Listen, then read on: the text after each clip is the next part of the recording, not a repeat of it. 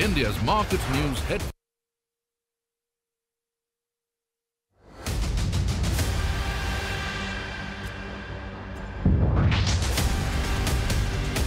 India's market news headquarters. Cutting-edge analysis. Influential insights. Market-moving intelligence. Broadcasting live from the CNBC TV 18 Motilal Oswal studios in Mumbai.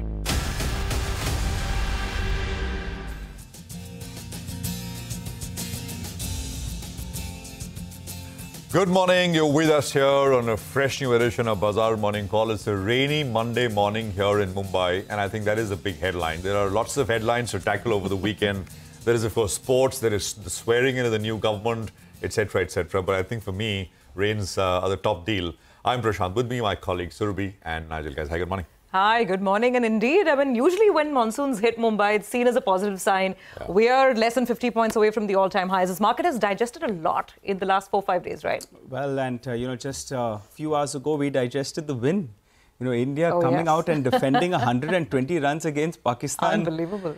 What a game. What a game. What an effort, I went to sleep and I woke up at, I don't know, I got up at about 2:30 or something, and then saw the one. I mean, how did that happen? So even I dozed off for a few minutes and I was like, no, these boys, they're going to come up, Trumps. At seeing the total on the board, frankly, I gave up. And just look at the man on the screen, Bumrah. He's the man. You're bowling 4 overs, giving 14 runs and taking 3 wickets. Yeah. Out of 24 balls you bowl, for 15 balls, no one can score. Yeah. Unbelievable performance. Pumped up. Let's see how the markets do. I was flipping between tennis and cricket because, I mean, the French Open. And of course, Alcaraz won, which is, of course, also the other big thing. Anyway, there is a lot to say, sort of tackle as we start this morning. And, let's sort of tell you a few sort of top points which you need to know as we start today's session. A new week, basically, because last week was so eventful, so large. Yesterday evening, there was a swearing-in ceremony at the Rashtrapati Bhavan, which happened. And, you basically had Modi, who was sworn in as the Prime Minister along with 71 ministers. So 72 total member team along with Prime Minister Modi. There is a cabinet meeting today, at 5 p.m. or so. And I think portfolio allocations, etc., will happen after that. I mean, so essentially, portfolio allocation post that. It's actually... the ministers who have sworn in, there are familiar older faces as well, but there are newer faces as well. Lots of chief ministers, for example, have been sworn in. So a lot of speculation, and that is natural about who's going to get what portfolio. Will there be continuity? Will they, 100% for sure, there will be new faces. But what will they get? Will they get some of the more market-facing, important, sensitive sort of sectors, which I think, at least stock markets will watch very closely, or is going to be some of the others? So I think we'll know in a day or two, maybe even later today. So those are, of course, visuals from the swearing-in ceremony, which happened yesterday. So there was, real competition between the India-Pakistan match and, of course, the swearing-in ceremony. I think audiences, if you sample it, perhaps would, it'd be Kante ki takkar, as they say. Well, let's just tell you what the market left off as, right? Almost at new highs. The Nifty basically was at new highs. And from Tuesday's low, which is the election day sell-off, big sell-off, we're up 2,000 points on the Nifty. So it's been a frenetic, fast-paced, one-way kind of move from that lows. The only opportunity where the market kind of stood still for a while is Wednesday morning, the day after the election verdict. We actually started higher. There was a bit of a dip, but that was it. And after that, it's been one way up. We got some data over the last couple of days, which tells you, and we've been kind of pointing to this, that HNIs perhaps are the big missing link, right? FIs have been big sellers. Local institutions have bought, but the gap is still very, very large. So who really sort of filled that gap? So retail as a category, which includes, and I have to add this, HNI, super HNIs, family offices, etc., they bought 21,179 crores on Tuesday, right? And that's essentially the missing link. Because this is the number that I was saying, and the gap. Last 5 sessions, FII sold 13,700 crores. Locals bought only about 5,500, 5,600 crores. So there's a big gap. But the reason, of course, we now know is that retail as a category, which is everybody non-institutions, basically. It's not just sort of you and me, but everything non-institutional falls under retail. They were big buyers. Okay, now, the big headline from the US market is essentially the jobs data, which for the month of May has been extremely strong. It kind of really flipped expectations around. So stocks did not really react too much, so not very much there. But yields, the US 10-year yield, benchmark yield, which had been falling, it had fallen about 25-30 basis points in about 4-5 days. In a single session, it jumped 15 basis points. That was massive. Dollar, it almost got to 105 levels. The high was 104.95 and then kind of ended around that. But that was a big 0.75% move higher. And precious metals in Friday's session, and what happens to gold? We look at microfinance stocks, gold finance stocks, beg your pardon. So I mean, watch out for this. But gold ended 4% lower. There was the headline out of China that the Chinese are not going to buy any more gold, and they're going to hold on to those levels for a while. Silver ended about 7% lower. So we'll see. This week, you've got the CPI number out of the US and the FOMC sort of event, which is on Wednesday. The FOMC decision, which is on Wednesday. No changes expected, but we'll hear from the Fed in terms of what they see all of this panning out like. As far as the levels are concerned, I would say after such a breathless, frenetic pace of the market, you basically had a couple of days of cool off and adjustment. That perhaps is the most ideal kind of a scenario, but it's not played out like that. Support comes in at the 20-hourly average, which is 22,816. For the Nifty bank, targets are 50,353, and then the high, which is, of course, 51,133. And support comes in at the 20-hourly, which is 49,135, and about 48,906.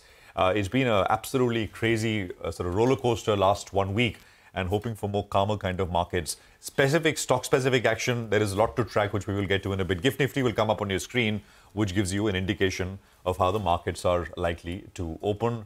I think it's indicating a flattish to slightly start in the red. 20 points lower is the implied open. Surabhi. Calmer markets, Prashant. Somehow the Indian market never manages that for more than like a day or two. So we'll see. We'll see if your wish is granted this week or not.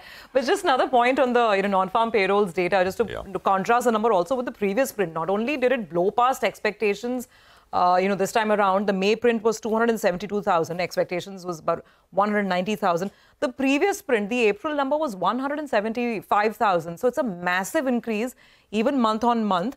The hourly wages number also ticked higher. It's touched 4.1%. Now, the reason maybe why the equity market didn't sell off as sharply was because of that one other number, the unemployment rate, because gradually that's now moved up to touch the 4% mark. So, maybe that's something that the Fed is also going to take on board when it announces policy later this week. And perhaps that's why the equity market was not selling off, still holding on to hope, because US markets have had a great finish, 2.5% on the Nasdaq. We're talking about 1.5% on the S&P 500. On the dollar as well, while yields shot up, so did the dollar. The dollar was up almost 1% intraday on Friday in US action after that, NFP data. It's almost at the 105 level. So let's watch for this. Let's see what happens to the rupee as a reaction.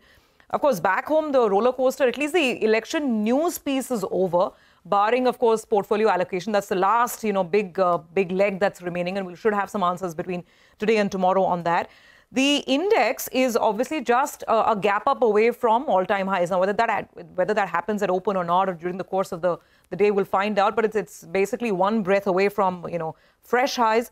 The FII buying came back on Friday. That was heartening because in the up move of last week, the previous sessions were all sell sessions, starting from Tuesday, Wednesday, and Thursday. Friday, there was a reversal, and we had a net positive number of 4,400 crores. Let's see if this is the beginning of a trend or if it's a one-off. Domestic institutions were, of course, sellers on Friday itself. The monsoon's adding to the sense of cheer because it's finally reached Mumbai and 2 days ahead of schedule. And usually, there's some buying. There's some green on the screen when the monsoon arrives in Mumbai. So let's see if history repeats itself. Last but not the least, we need to watch out for the latest on the F&O market. And this is after a lot of, deliberations. The much-awaited move by the regulator to try and tighten the F&O market in the interest of investor protection is finally here. So what did SEBI do? It released a consultation paper over the weekend. It was sort of out on Saturday, I think uploaded on the site on Sunday. And they are saying that the criteria of F&O inclusion needs to be tightened. And and it's across a lot of different parameters. So they're going to tighten it on median order size, market-wide position limits, the stocks delivery, that F&O stocks delivery value, underlying stock in the cash market. And all of these thresholds are being hiked. the number of days the stock should trade, and it's at least 75 minimum trading sessions, average daily turnover, average daily open interest. So a lot of these norms the thresholds are being increased.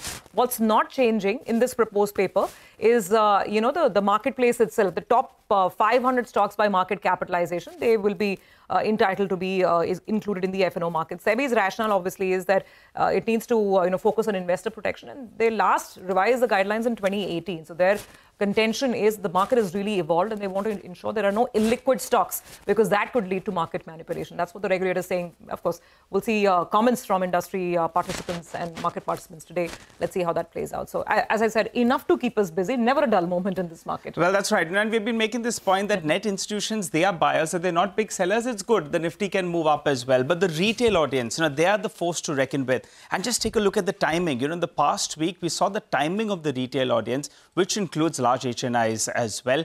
And it was absolutely spectacular. So we track the FI data on a day-to-day basis, but now the NSE has gone ahead and given the retail category, and it comes with a bit of a lag, T+2, I think so. So we have that data, and just take a look at it. On the day of the exit polls, they went ahead and they sold into the bounce that we saw. And the next day, when everyone was fearful, there was big buying that we saw out there. Short point is the retail audience seems to be getting it right. We have been highlighting this on the client side in the F&O market, but take a look at their action in the cash market itself. And the FI data, well, that's the one we get on a day-to-day basis. Moving forward then, should we brace for a bit of consolidation? From the recent lows, the Nifty Bank already up between 8 to around 9%.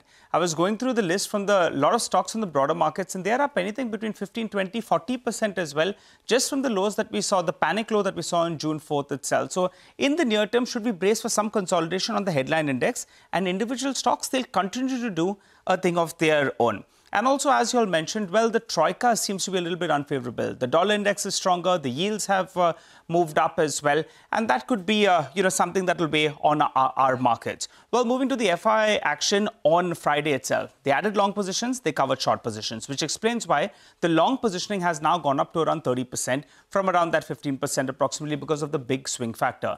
But I want to look at the FI number as well as the client data. And that's the story that, that's the graph that will tell you the picture.